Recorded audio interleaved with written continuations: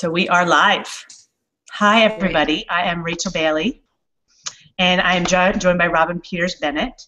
And we're having a couple of technical difficulties, which is why we weren't live a little sooner. But we're just going to go ahead and get started, and we will do the best we can to work through it today. We'll still be able to discuss all of the content and answer all the questions that you guys have. So I'm going to go ahead and get started. Sheena, if you just want to see if we can hear you, just to do a little test before I get started, and if not, doesn't look like it quite yet. And it looks like Kim is joining us. Great. Yay. Yay. Okay. So Sheena, if you want to work on that volume, I'm going to go ahead and get started. So welcome everybody to Workshop 2, which is Understanding How Children Think and Feel. It's our second workshop in a series of 4 workshops based on Joan Durant's book, Positive Discipline in Everyday Parenting. And today we're going to talk about how to reach our long-term parenting goals by providing developmentally appropriate warmth and structure. We'll discuss the importance of understanding how children think and feel and the effects of temperament and sensory processing on the parent-child relationship. You can participate in our discussion using the chat section to the right of the screen or by posting a question in the Q&A area, which is at the bottom of that screen. Now, the host you might have expected to see, Amy Bryant, is unfortunately out sick, so I am Rachel Bailey, and I'm going to be facilitating this workshop today. And I'll tell you a little bit about myself and the other people you see on your screen in a moment, but let me tell you a little bit about Amy because she has worked really hard to get all of this together. So Amy Bryant, we hope you feel better when you're watching this replay. She is of Parenting Beyond Punishment and Wild Child Counseling. She's a licensed board-certified mental health counselor, educator, and child advocate with additional training in positive discipline education for parents and educators. She founded Parenting Beyond Punishment to help parents learn how to guide children and set boundaries without resorting to spanking, yelling, and other punishments. And her co-host today, and the person who's responsible for making these 4 workshops happen, is Robbyn Bennett. Robbyn is a psychotherapist, educator, and child advocate who specializes in the treatment of mental health problems due to early abuse and neglect. Her life's work is aimed at ending child abuse and all forms of violence against children. She is the founder of StopSpanking.org, a nonprofit dedicated to educating the public on the dangers of spanking, and she is also on the steering committee of the U.S. Alliance to End the Hitting of Children, an organization dedicated to supporting the movement to end spanking in the United States. And I'm going to also introduce our guests. I am one of them today. My name is Rachel Bailey, and I am the mother of 2 girls who are 2.5 and 5.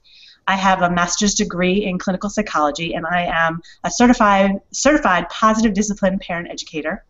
I am trained as both a therapist and a coach, and I currently teach parents how to raise children who believe in themselves, make healthy decisions, and meet their full potential. I also help parents redefine the concept of perfect parenting in order to reduce the worry, guilt, helplessness, and desire for perfection that are so often a part of parenting. Kim Hopkins is the mother of a beautiful 4-year-old daughter. She has a master's degree in clinical social work with a specialization in family therapy. I'm going to put the screen on Kim actually as I talk. I should have been doing that probably. She is both a director of development and a trainer for Lives in the Balance, the nonprofit organization founded by child psychologist Dr. Ross Green, originator of the Collaborative and Proactive Solutions, CPS approach, which is formerly known as Collaborative Problem Solving.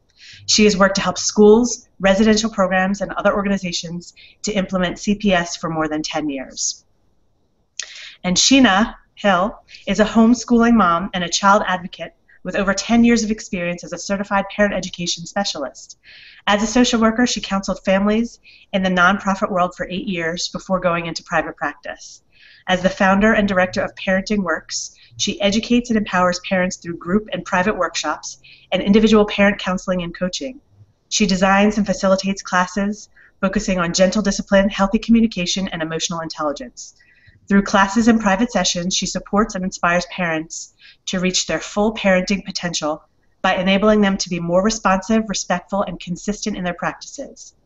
Aside from her ability to compose silly songs, both entertaining and annoying her daughter, her superpowers are helping families enhance their relationships and mitigate power struggles. She has never met an ice cream that she didn't like and lives in Maryland with her growing family.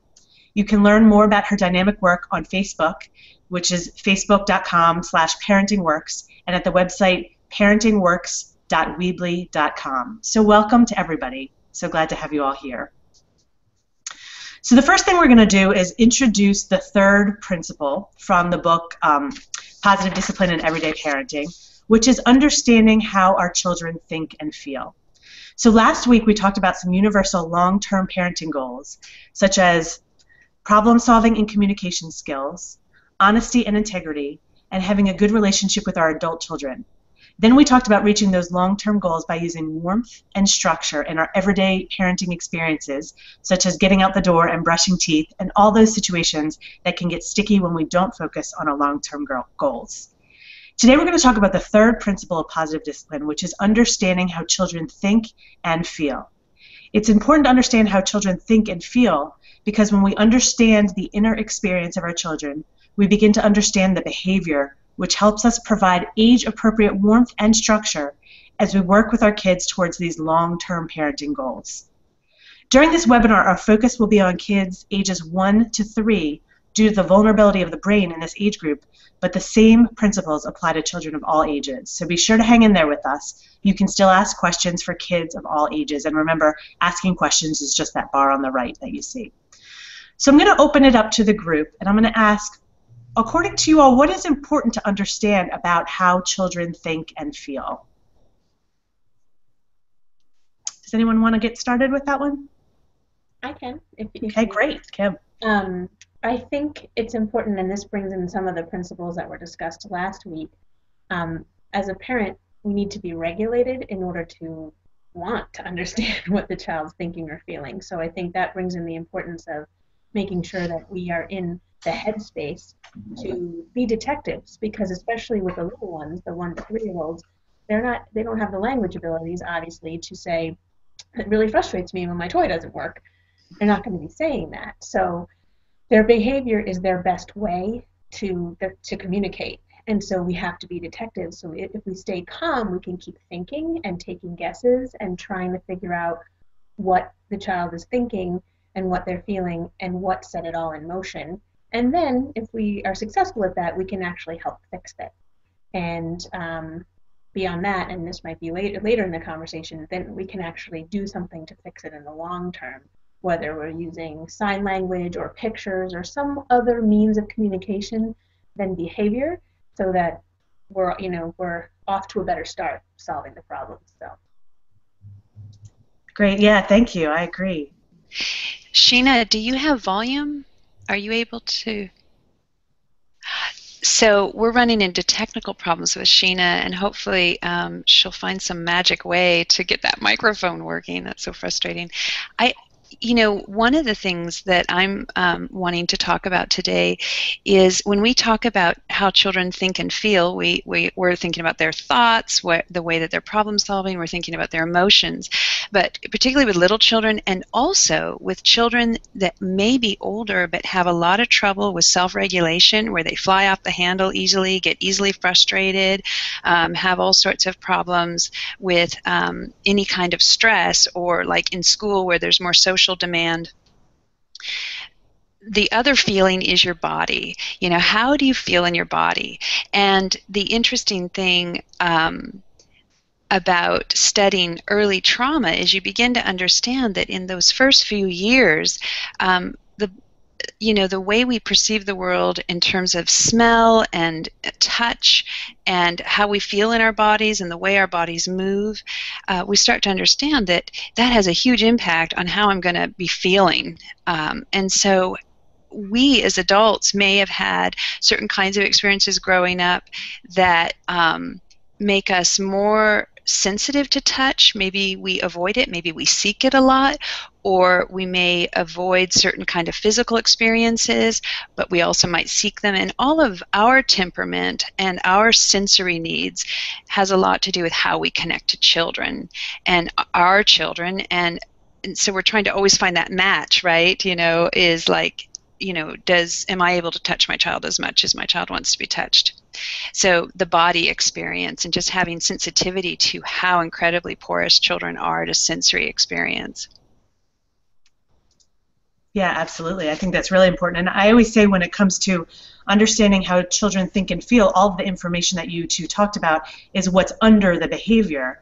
And if we're just focusing on the behavior, which a lot of people do, that's what's frustrating us the most. We kind of forget about what's underneath. And I always talk about it like if we're trying to just focus on behavior, it's like pulling weeds out of a garden by just pulling the top of the weed out, but you leave all the roots underneath. Right. So if we don't actually address the roots, the weed just pops right back up.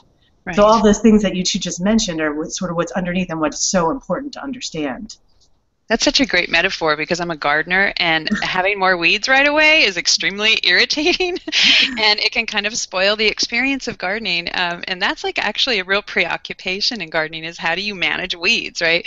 So it's the same with our children. Are we starting to have fewer pleasurable experiences with them because we have sort of these chronic situations that deteriorate our feeling of well-being and also sort of compromise the frequency of pleasurable experiences, which actually regulates children, is to be in love with each other, to be with each other, to physically enjoy each other's presence.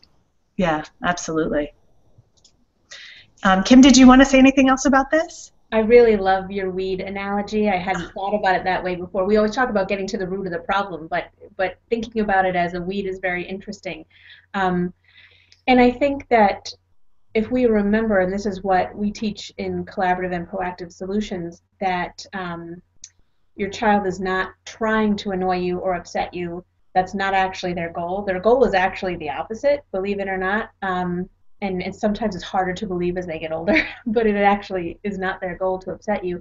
And that if they could handle the situation differently than throwing themselves on the ground in a tantrum, they would. They don't have the skill yet to handle the situation differently, so they become flooded with frustration. They end up, kicking and screaming and whatever else they do. And so, yeah, I go back to it really requires you to be a detective and really big in your observations, because you're not going to get a ton of verbal clues from them, but you're getting a lot of behavioral clues. And I really enjoyed what you said about not focusing on behavior, because I think that a lot of folks make the mistake, as I did too early in my training, that analyzing behavior is going to give us the information we need. The behavior is just a red flag that says, oh, there's a lagging skill right here. there's a problem this kid doesn't know how to solve. They don't have the skills to solve it.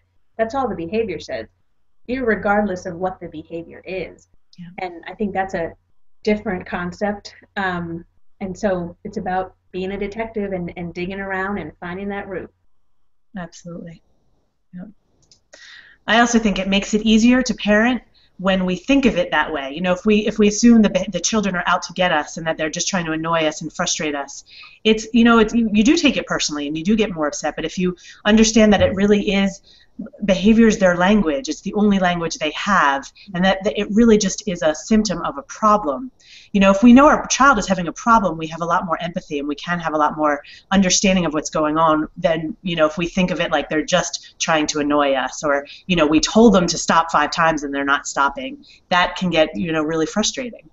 Yeah, that reminds me of, Kim, it reminds me of a time when my daughter, and she was dealing with my granddaughter. My granddaughter was flipping out on the couch. She was trying to put her shoes on, and she was just impossible. And my sort of stress started going up, and I could feel myself getting anxious, and thankfully I didn't have to be in charge. But I remember my daughter saying to her, she said, "This is really hard for you, isn't it?" And it just shifted everything for me, because she's like kicking, and she kind of kicks you, when you're trying to get the shoe on, and it sort of like throws you into sort of a threat response. And when she said that, I was like, it's hard on all of us. And that just sort of like softened me so that I could, start to think about, well, it is hard on her, and what do we do to help? Absolutely. Yeah, and I would also add that, I sometimes will say to my daughter, I can see you're really trying. I really can. And that settles me, knowing that she's trying her best and that this is the best she has right now. And I've got to partner with her to help her through it, instead of, kind of being at her and telling her what she's doing is wrong. I've got to stand next to her, and which I borrowed from you, Robbyn, in hearing you speak a while back. and really help her through it. We're partners in getting through this, and I'm going to help solve the problem that's got you out of whack, you know. But the really trying, I'll say that in my head, she's really trying. She's really Right, right. yeah. Yeah, the you and me, that experience of like, for many of us growing up, if we had a lot of stress growing up, we may not have a really deep feeling of you and me are in this together. We may have often felt very alone. And so I think parenting is so stressful, it can activate that memory or that feeling about things. And so if we can think that you and I are both having trouble. You're kicking me and flipping out, and I'm getting stressed out and really kind of irritated. So we're both struggling. And then it's sort of like you don't feel like you're against your child. I think that's the first thing, is to be able to, that's one way. I was going to say another way that for the moms and dads out there listening, the book, Joan Durant's book that you can pull down on online, it's neat because in this chapter she has it different age groups. So wherever your child is, she's got some great stuff in here. But what I really loved is on, and I tagged it with a sticky because she has this one page called "No is a Feeling." Mm-hmm. And I thought that was great because, you know, as soon as someone says no, I feel shut down. I don't like anyone to say no to me ever. I don't know how other people feel. But and I heard no a lot growing up. But when you think about no as just sort of a way to express feeling, then like she talks about, she says it means I don't like that, or I don't want to leave, or I want that, or I want to choose my own clothes, or I'm frustrated. And the other thing she says that I thought was great is no is also a feeling when we use it. So in other words, how do children receive it? Yeah, it's an instruction, right? But it's cognitive, but there's also facial expression that goes with it, and that's what little children pay most attention to, is the cadence of your voice, the sound of your voice, what your face looks like.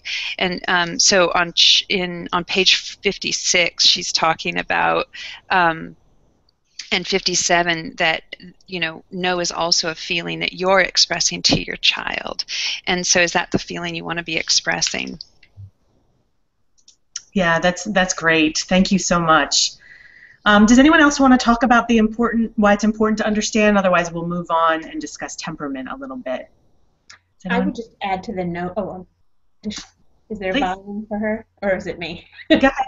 Okay. I would also add to the no discussion. I love how Joan describes it as a feeling, and it's sort of a feeling in my mind that leads to their solution. So no is their solution, and no is our solution too.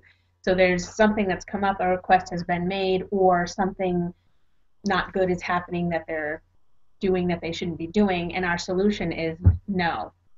And sometimes there's a better solution if we're actually understanding why, if we're being a detective and looking at the root and trying to understand why they want to do that, then we can help them differently and more productively, and everyone stays calm if we see it as their best solution. It's our best solution too, and you know, we don't know what else to do, so we just say, no, you're not doing that, as opposed to, well, I wonder why you want to do that, you know, and can we meet that need in another way? Yeah. It's interesting. It reminds me, I work with a lot of oppositional children. That's what they get labeled. They're just kids that get overwhelmed, you know, and life's a lot harder for some of them.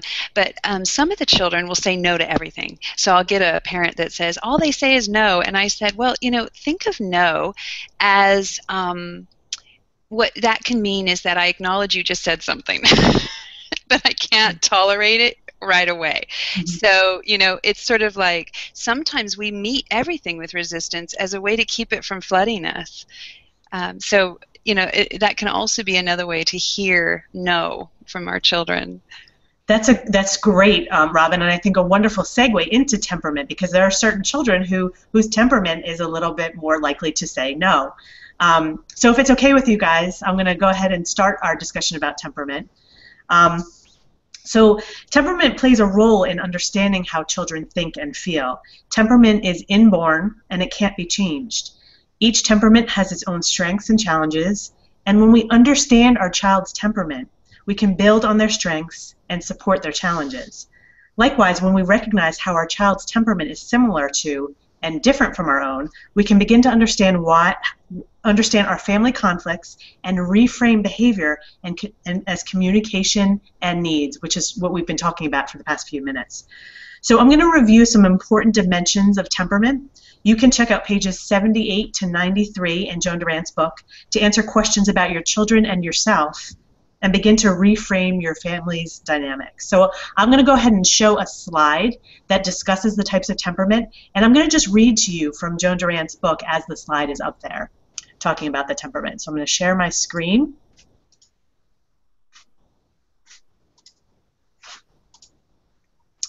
And so we're talking about temperament from the Positive Discipline in Everyday Parenting by Joan Durant.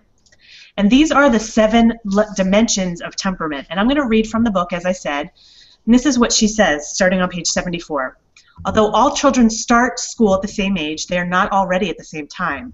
Children can have very different temperaments that can greatly affect how they respond to school. A child's temperament is inborn. It cannot be changed. It is a big part of what makes your child who she is. There are no good or bad temperaments, just different ones. Our temperaments are what make us unique. Every temperament has its own strengths. Let's look at some important dimensions of temperament. So the first is activity level. Some children are highly active, wanting to run, jump, or climb most of the time. They hardly ever sit still, even at meal times. They seem to be always in motion. Other children are inactive, preferring quiet activities such as looking at books or playing with puzzles for long periods of time. Other children's activity levels fall somewhere in between. Then we have regularity. Some children have predictable rhythms. They get hungry at regular intervals and wake up, fall asleep, and go to the bathroom around the same time each day. Other children have changing rhythms. They might be very hungry at noon one day and not hungry at all at noon the next day. They might wake up very early on Monday but sleep late on Tuesday. Other children have rhythms that fall somewhere in between.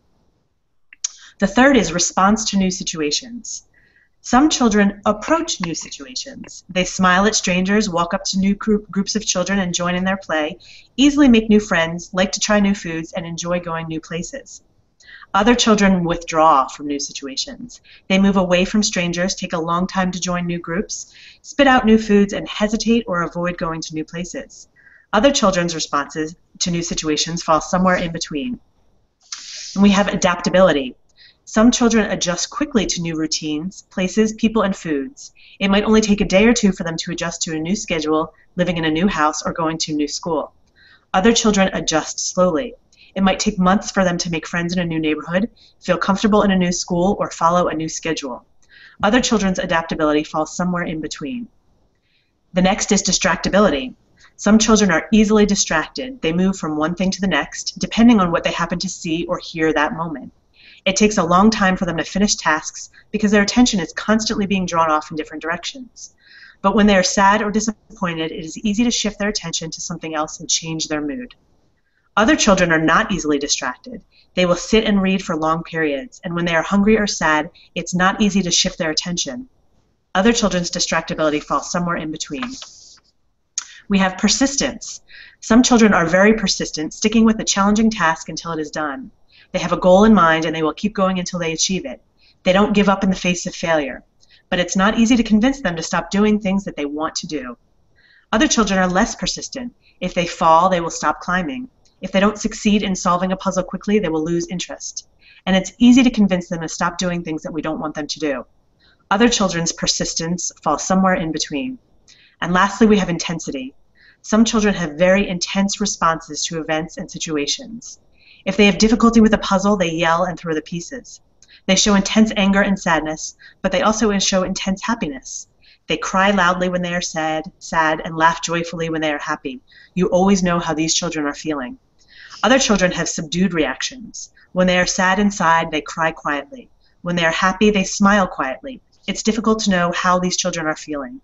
Other children's intensity falls somewhere in between. So I'm going to go back because we're going to talk about this a little bit. And I'd like to open the discussion to everyone and talk about the relevance of temperament and or how to understand children and how children think and feel in general. So does anyone want to start that one? Well, I can start. So I think this is an incredibly important uh, topic to understand about children, because we have our own temperament as well. And I don't know if the parents that are listening have a child in their life that's really intense or really talkative.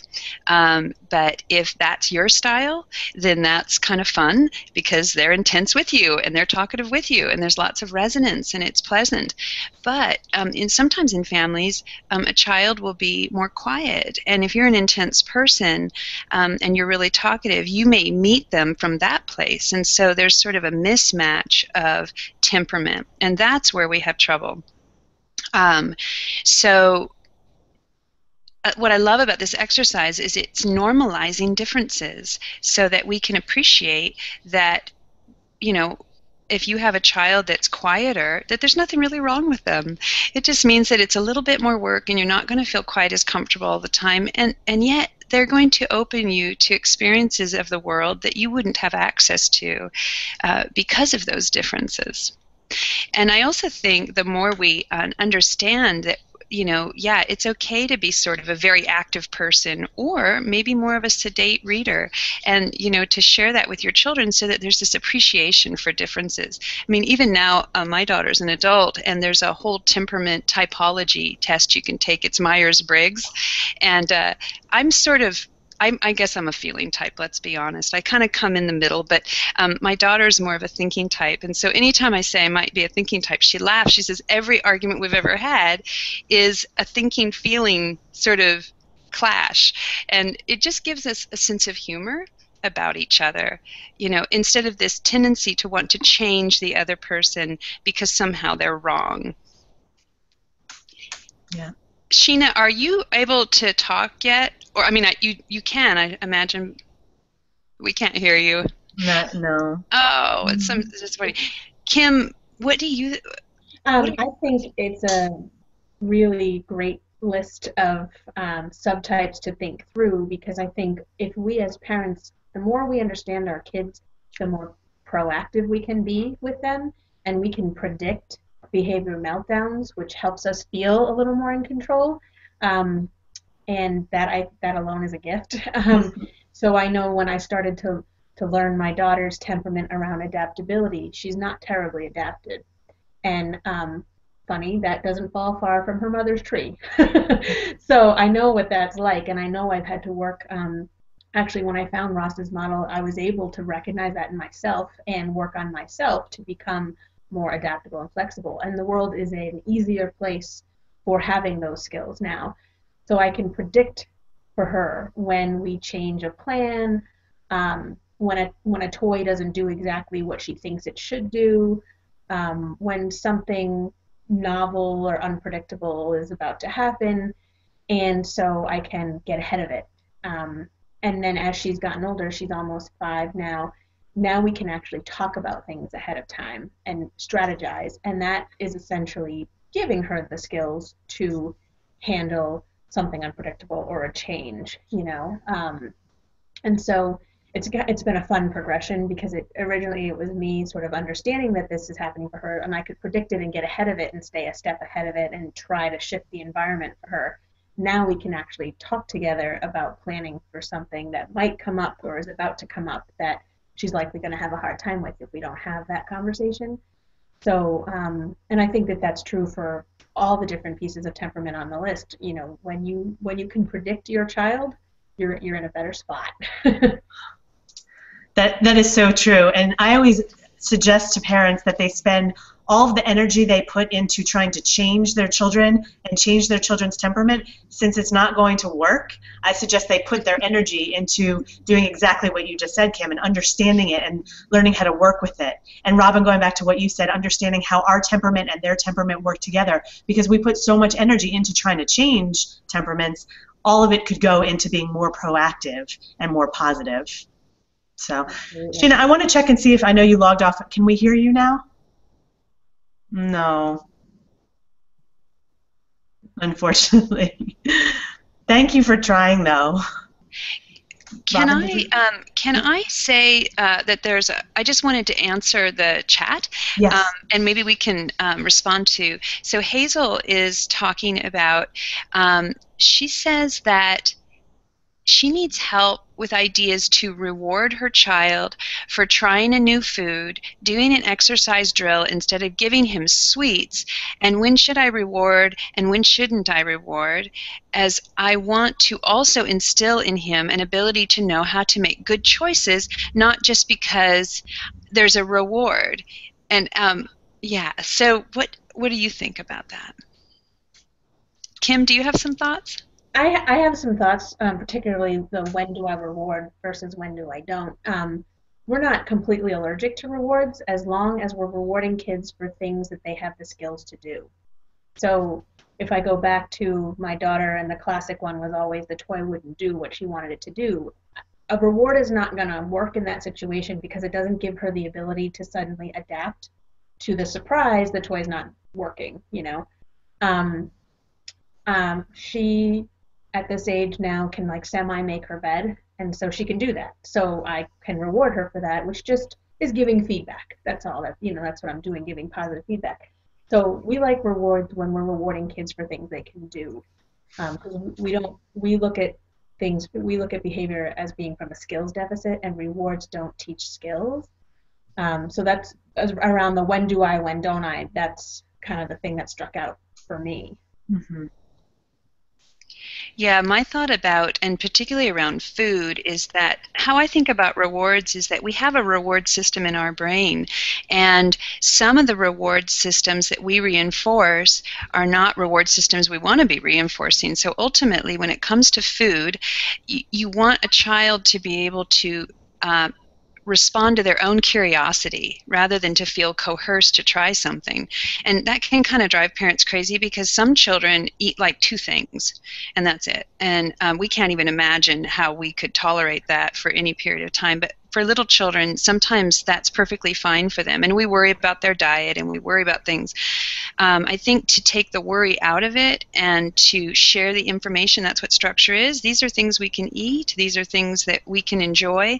And showing your own curiosity, and just the way you would share a new thing with a friend. You wouldn't force your friend to come and eat something you made. You would entice them, right? But at the same time, if they don't like it, I would be curious, what is it? Is it the texture in your mouth that you don't like? Is it the color? Is it too crunchy? You know, sensory issues, some children have sensory issues where food has it's a big experience for them. So really just investigating that and trying to understand what they're rejecting, what they don't like, that helps them kind of develop in their mind, what don't I like about it? The other thing I think was really brilliant is a friend of mine had her daughter is 4 and wants to eat marshmallows and chocolate and is going through this real sweet phase and is driving her crazy. So she got the magazine of the coupons that you get every week for all the food, and she had her daughter put together a foods I think I would like to buy. And she says she was quite surprised at the things her daughter picked because she could see them. And they were actually some vegetables on there and some, you know, things she could have. And that allowed her to go, okay, well, we can, let's figure out what we can put on this grocery list. And then they went and bought those things together, and her daughter was much more receptive to the experience. Mm-hmm. Rachel, what sort of things do you coach parents around when it comes to food? You know, food, I think, is so difficult because we as parents, of course, are going to be so worried about our children's nutrition. We know how important it is, and I can understand as a parent how much it triggers us. And at the same time, part of my training was with eating disorders. So I worked with a lot of adolescents who had eating disorders and who were so disconnected from their bodies and what they really needed and what they really wanted, that I know that it's important for children to have a sense of control over food. Because when it comes down to it, children don't have control over that much. They have control over food, they have control over potty training. As they get older, they have control over homework. And I don't think it's coincidence that when we're working with adolescents, those are usually the problems that they come in with. So food is an especially difficult one because I think it triggers parents a lot, but I also think it's very important for children to really get a sense of what makes them full and what satisfies them. So there's someone named Ellen Satter, I think is her name, and she does a lot of work with children and food. And she's the person I always recommend because she really teaches how parents can be involved in what goes on the table, but children are actually deciding what they eat and what goes into their mouths. So that's just one recommendation that I have. Does she have a book she wrote? She does, and you know, off the top of my head, I cannot think of it. Well, but maybe later you can type it into the Facebook event. Would that be good? I would be happy to do that, absolutely. Anybody else want to mention about food or answer Hazel's questions anymore? I don't know if there are any others that we want to address before we go on to the sensory processing that you want to discuss, Robbyn. Yeah. It's up to you. Would you like to go there or answer some questions? Sheena Hill is able to type in, which is marvelous. Oh, good. She says, when my daughter was small, we used to eat at people's homes a lot, and I was always so embarrassed when my daughter would turn the food down. We agreed that she could say, I don't prefer this, which helped us both control our emotions. Yeah, that's great. Perspective is a huge thing, and I remember when I could find myself getting stressed about my daughter's eating habits when she was smaller, and somebody said to me, I don't know too many adults who don't eat any vegetables. Like, this is a phase, view it as a phase, and that let me breathe. And I don't know if that will work for others, but that was like, that let me sort of take a deep breath and be like, and I don't have to go after this as hard as I'm going after this, but that might not be for everybody, but it certainly helped me. Yes. Yeah, anything to relieve anxiety around that you're not doing it right. Yeah. So much judgment on moms. Yeah. And that's actually what I focus on mostly with the parents is how to help ourselves tune into ourselves and stop worrying so much about that judgment. Because I think the more confident we are as parents, even if our kids aren't eating their vegetables, the more efficiently and positively we can deal with situations because there is so much judgment out there. So, Robbyn, are there any other questions? Or otherwise, I would love to talk about the sensory processing. Yeah, go ahead and do that. And then, Sheena, feel free to type things in and I'll be your voice. And that's wonderful. And I got a thumbs up from so Sheena. I'll just watch that. Okay. So I'm going to just, are you able to switch that? Sure, I will share that screen, yes. You're amazing. So one of the things I'm thinking about is that sometimes we feel like our children are having emotional problems or they're not getting along with others or they have anger management issues, and we sort of go at it emotionally and we try to lecture them and talk them out of it, or we think it's an emotional issue. And I think sometimes with children and really with adults as well, it can be the bodily experience as well. And so can you flip to the next slide? So what I'm going to share with you is the work of an occupational therapist that I know. Her name is Lindsay Beal, and I learned about her in my training on dealing with traumatized children, and she's amazing. And there are 2 sensory processing assessments that are out on the Facebook that you can pull up and look at. And I'd really encourage you to do that for your child and also for yourself, because we all have things we prefer and seek out, and there's also things we avoid. And it's good to know where that matches up with our children and where that's different. Can you flip to the next slide? Oh, and I also, on the website, will put her sensorysmarts.com. You can go out there and get a book. If any of this meets some of the things you're struggling with, she has marvelous tools out there and all sorts of wonderful resources. So here's a picture of the brain, and this just helps me think about, so the brain grows from the bottom up and the inside out. And I'm not sure if you can see the image, but is there something? Oh, there, it's back. It keeps flipping over to Kim, so I'm just going to talk and not worry about it. So you have a nice face. We'll just imagine your brain grows from the bottom up as well. And so essentially, there's really two fundamental ways that we soothe ourselves. We either do it via relationship with someone else, which is a cognitive and emotional experience that soothes us and mirrors us. And that's using both the limbic, the upper part of the brain, the limbic area, as well as the neocortex, which is that advanced part. And that's what we're doing a lot of times with children. We're problem solving with them, we're reasoning, we're connecting, we're mirroring their feelings. And that really does calm the stress response. There's another way to calm the stress response as well, and that is directly addressing the lower brain. And so that's things like, so if you look at the lower brain, that has to do with your core physiological state. It has to do with your respiration and your heart rate and your blood pressure and your primary sensory processing. It has to do with whether or not you know you're hungry or not, whether or not you sleep well, large motor control, all of that arousal equipment. That's called the self-regulatory equipment. And one of the big things that helps the self-regulatory equipment grow and remain in equilibrium or come back to equilibrium quicker is sensory processing. That has a big impact on it. So that's where that assessment is really helpful. Because if we can be sensitive to our children's experience of touch, whether they avoid it, do they seek it, how do they seek it, do they have mixed feelings, that's really important because touch is an enormously regulating activity.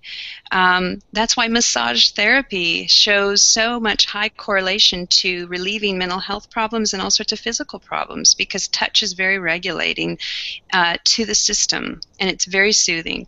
And if it's within the context of someone you love touching you, it's all the better, because now we have the reward of relationship and the reward of physical touch wiring together, and that is so powerful. So all of these things that you look at on this list, if you've uploaded it, if you can combine them with a relational experience, then they're just so much more powerful. So I have had, I'm going to hold this up. Could you, Rachel, would you let me hold this up? Let's see if people can see it. I don't know if you can see it or not. Probably not. That may not be the best. But the touch section, it's really interesting. Sometimes I have parents fill it out, and they actually avoid all sorts of touch. And as you learn, the child actually seeks it.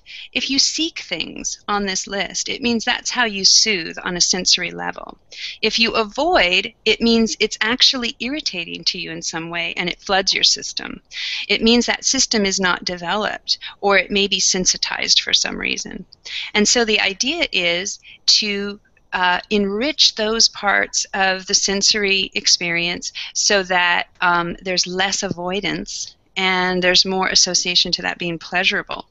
So touch is one. Another one is proprioception, which is body sense. And so that's things like some children really like to bang against you and jump and push and hang and really physical activity. Other children don't like it. Some children will like really crunchy foods and chewy foods. See, that could, so it's always important to think about that when you're thinking about what they eat. You know, what is their body sense of food? Do they like to have their eyes covered or uncovered?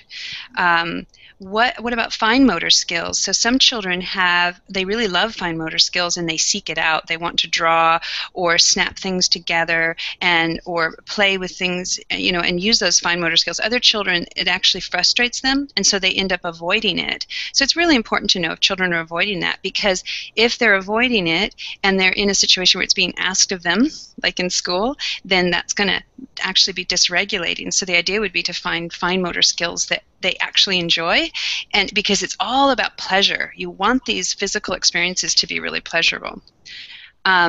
So I'll just spend maybe one more minute going through the rest. There's vestibular, and that means movement. How does it feel to move my body in space? Do I feel out of balance? Do I, you know, what's that like? Can you imagine if you have balance problems or you don't have a real good sense of where your body is, how incredibly irritated you would be under certain circumstances? The other is auditory, and this one's a big one, I think. You know, I don't know how many families always have TV on in the background, but you know, some people seek that. That's a sensory sensitivity, and it's actually hard on some children. So I think it's important to think about what is the sound in the environment. There was a recent research article I just read that showed that background TV noise actually increases agitation, aggression, irritability, and attentional problems in children. So really understanding how incredibly provocative sensory experience is for children really makes sense. Vision, there may be things there in terms of how children experience light and things like that. So if you go to Costco and it's kind of late at night, it might be very arousing, as well as taste and smell. One other thing I wanted to say, just in terms of spanking, because this is the No Spank Challenge, is when I was talking with Lindsay Bale, one of the things she said about spanking that I was so shocked by, but it made a lot of sense, is that for children that have sensory processing sensitivity, they may have a lot of physical pain if you hit them. And the other thing is some children that are hyposensitive may actually seek out being hit. So sensory experience, because if they don't get enough physical experience, they actually may seek out pain, and if they are really sensitive, the pain may be overwhelming. And what that means is that you are wiring that sensory experience for that child, and you don't want to be wiring the child in that way. Yeah, you want to be making sure that they have a regulated sensory experience. So that's it. That's great stuff. Great stuff. Kim, did you want to say anything about that, or Sheena? Did you want to type anything about that? I think that that's a really big piece of information around, and a big piece of the puzzle in trying to figure out our kids. It's part of the detective work and thinking about the environment. Was there something too bright? What are the noises? What are the sensations? And that could very well be the root of that weed, and I think that it's important to pay attention to that and sleuth that out, because that, again, can make things more predictable. Then you're more prepared for seeing an oncoming meltdown, but also able to diffuse one that's right in front of you if you can understand it. So. Yeah, I completely agree, and I think it's, parents get so frustrated when the behavior stays the same over and over and over, and we try to do all these things to make the behavior change, but if we don't understand everything Robbyn was just talking about, that behavior is not going to change. A child may be hitting or throwing things off their high chair, or an older child may be just moving around a lot because it's something biological, it's something with their sensory processing that makes them do that, and no matter how much we if we punish, which, there are obviously other alternatives, but whatever we try, it just isn't going to go away. So understanding what's underneath is so helpful. It really is. Yes, and to understand that it actually regulates their brain, so you would go the opposite direction, and instead of taking away the activity or trying to get them to sit still, you would get them to move more, and you would want to really build into that system self-regulation so that they won't need it as much later on. Yeah. I got, Melanie said she heard Rachel quote from the book that temperament's unchangeable. I felt a bit hopeless, but I appreciate your points about using what we know about our own and our children's temperament to be proactive and help cope with and manage different situations. I'm also reminded of the 5 love languages and how those can be mismatched between parents and kids and can lead to a feeling of disconnect. Yeah. I mean, as far as the hopeless part, using again myself as an example, I do not have an adaptable temperament, and I've had to learn things to make life not so challenging for me because of that. So it is possible, I think, for many of those temperament pieces on the list, to teach your kids skills over time, and it's not easy, but to teach them skills so that they can not be as upset when the environment's demanding something of them that is not normally within their repertoire. So I don't think it's completely hopeless in that respect, but it does take some, creativity to figure out how they're going to fit in the world, because the adaptability thing's huge. This is a very gray world we live in, and it's not black and white. And for people like me and people like my daughter, it's hard because there's gray everywhere, and negotiating it is hard for us. But I have strategies that it took time to learn, and I'm teaching her strategies that she is picking up, that make it less hard for us. So if that's helpful. Yeah, I agree. I mean, I'm a very intense person. I know that about myself. And so I've had to train myself. It's not that I don't feel intense feelings anymore. I feel them, but I've learned how to cope with those feelings. So my temperament hasn't necessarily changed, but I've learned how to survive and thrive in this world, given that I am an intense, sort of highly sensitive person. So there are ways we can teach our children to adapt, although their temperament itself may not change. There's still things they can do to thrive. Yeah, and the idea of temperament's a tricky thing because we don't know how much of that is epigenetic and how much of that's malleable. So much is malleable, but over long periods of time, maybe even generations. Sheena Hill said she knows that she has sensory issues, like she doesn't like crowds or changes. So she says she works hard to prepare herself and her family when they know they have to go through these situations.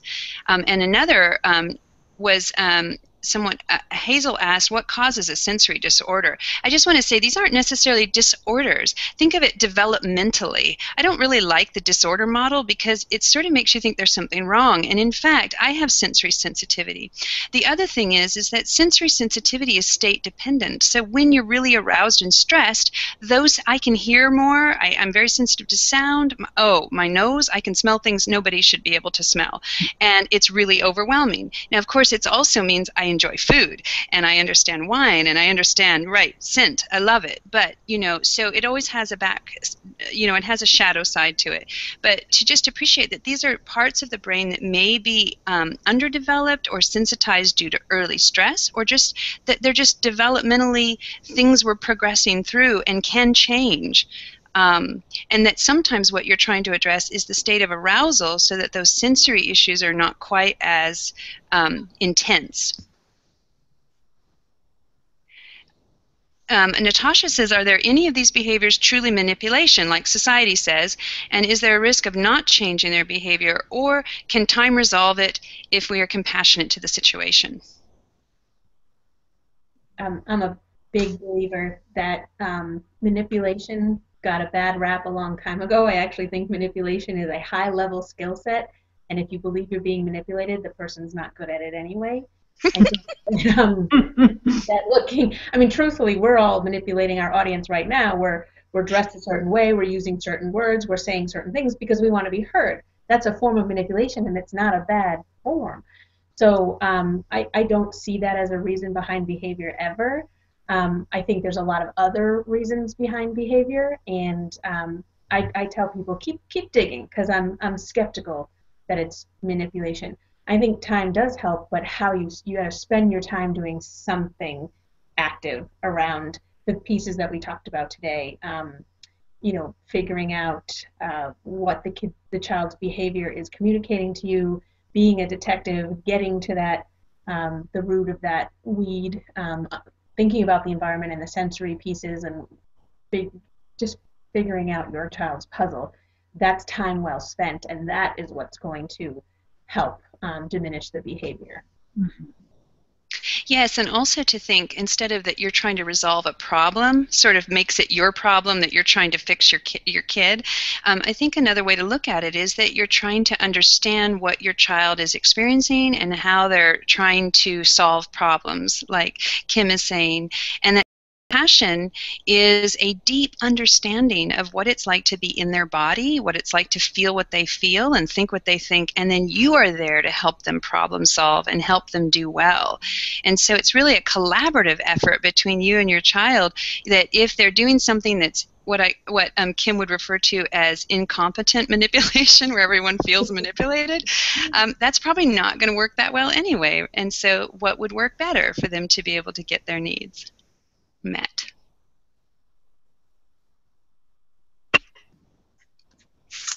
Any other questions that we want to address? I know we're getting to the top of the hour, and I want to be able to address anything that we can.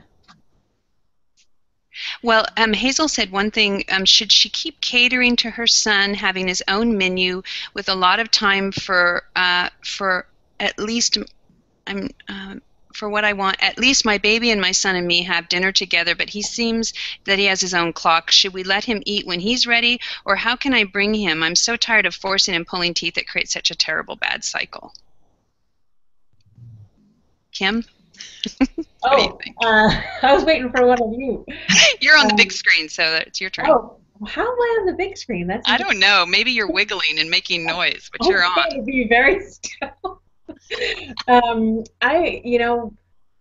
I think, do we know the age of Hazel's child? I think she posted that somewhere. I think 4. Okay.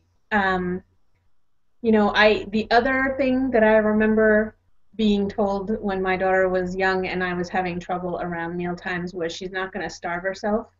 And I was like, really? She won't? I think it was the pediatrician said no. And so that again let me breathe and not go after something as forcefully as I think I was. And that sort of, I noticed that I was setting the pace and the tone for that interaction. And so when I breathed about it, we all breathed about it. So I think that certainly if you have questions about his nutrition and his health and talking to your doctors, a good thing. But I think as far as how hard do I pursue it, and I wish I could see the question because She's basically saying that he's real picky about when he eats, and so it's sort of like a hard thing for her, like because she's just, I mean, she's got a baby and.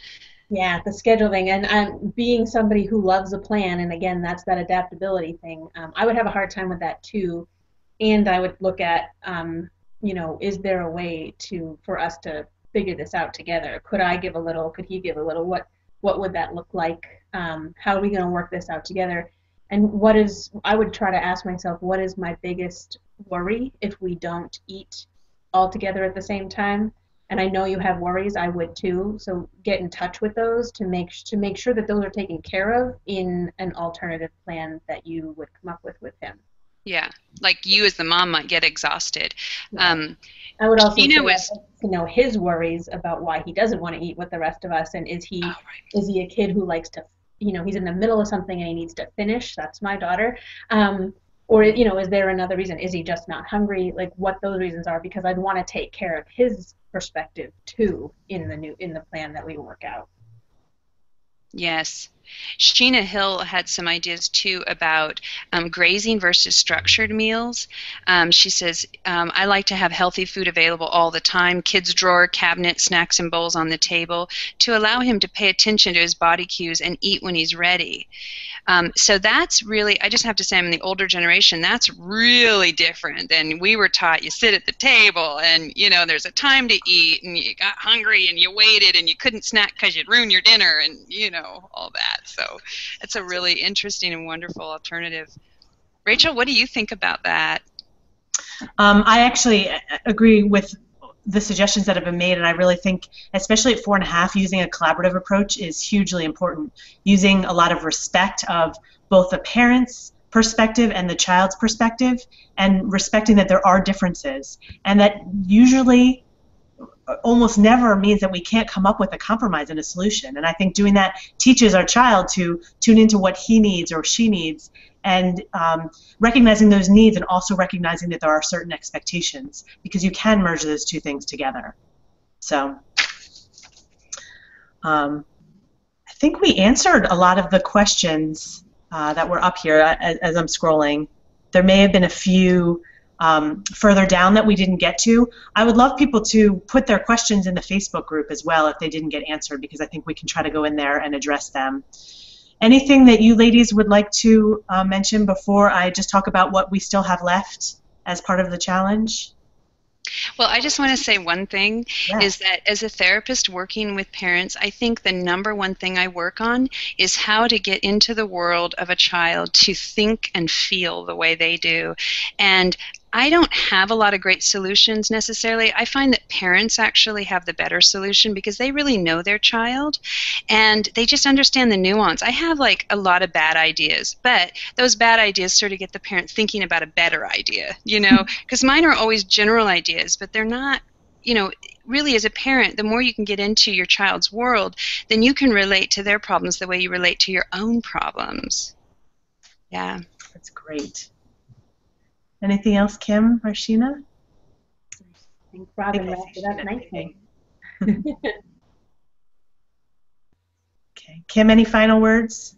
Oh, I think Robbyn wrapped it up nicely. Great. Great, great. Thank you very much. Okay, then I just want to read about what's coming up still. So you can check out and register for the events in the No Spank private group.